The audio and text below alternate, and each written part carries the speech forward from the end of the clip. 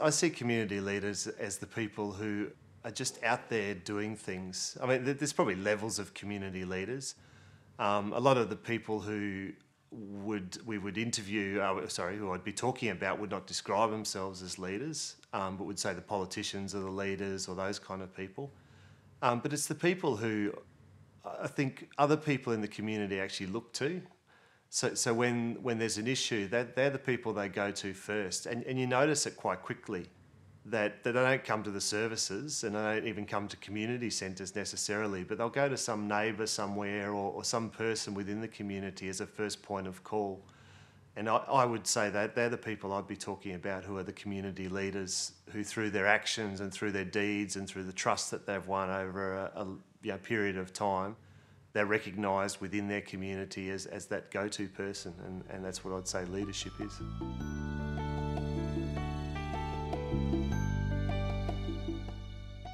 Yeah, look, Stella Court is a group of houses, housing trust units in Hackam West.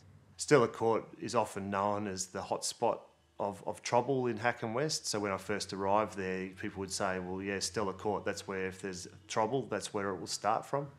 But the group of residents who moved into that area had a situation where they had a thoroughfare going right through to the IGA, right through their units. And so the area outside, which was their common area, was terrifying. Well, I came here about 5 years ago, and it's just a rubbish dump more or less, because it was going to condemn the houses and sell them off, and they changed the government. They weren't allowed to sell them, so we more or less had to do them up after being trashed and all that. And it's absolutely sort of nothing here, and we sort of built it up for that. Right, well, we started first by asking the Housing Trust to block off the fences, and a few meetings in the car park with barbecues and that, and then we said about a garden, and they said, oh, if you do one, you've got to take the lot. And we looked at each other and we said, yeah, we'll do it.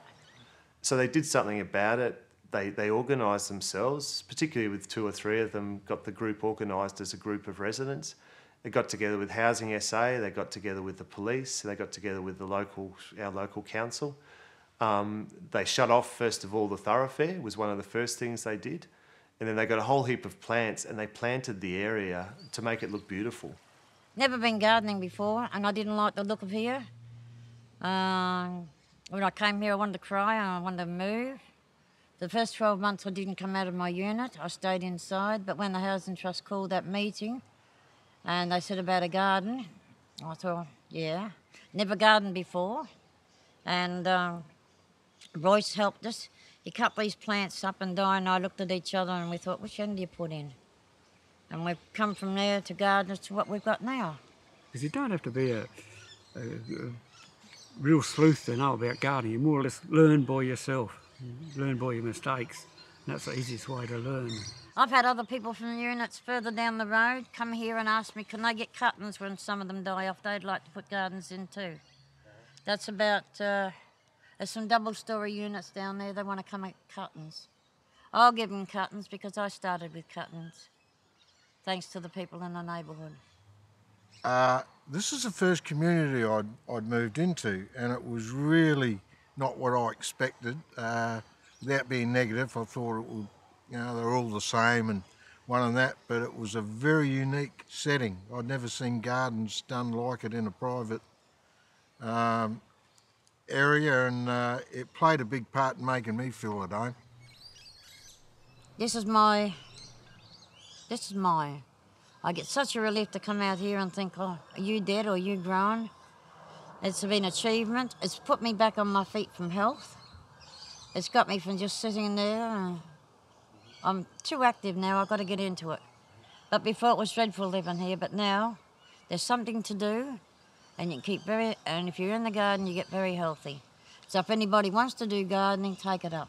The fact that this is a setting where everyone's out and about, there's things going on, and even though there's that crime or that around, it makes us feel a bit secure knowing that the outsiders know that it's not just a docile environment, that everyone's out and about, and it very much plays a part, and I think, in reducing any security problems we have here. And it's important we feel safe. The atmosphere here, everybody's really happy here. They all appreciate what we've done here. They're all happy to live here. We come out and have coffee with each other. Before, we never come out of our units, no one spoke. But now it's more open, friendly, and it's a good environment. The residents come out and they talk to you, and it's a place almost, yes, paradise. It's a beautiful spot to visit. And that's from them. They did that. They had a little bit of help that they gathered around themselves, but they've gone on and created what they have. So, amazing story.